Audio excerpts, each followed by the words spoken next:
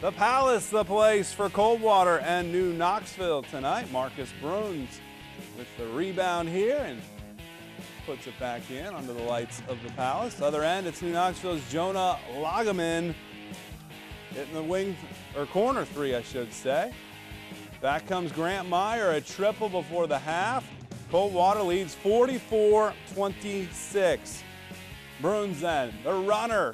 Good momentum there. He had 20 points and 8 rebounds. Andrew Poppy gets the bucket for the Rangers, but it's all Coldwater. Pass to Bruns. He's all alone and lay it in with the left hand. Cavs win big, 68-47. 3 guys in double digits tonight. Nathan Tinnerin, 20 in the loss.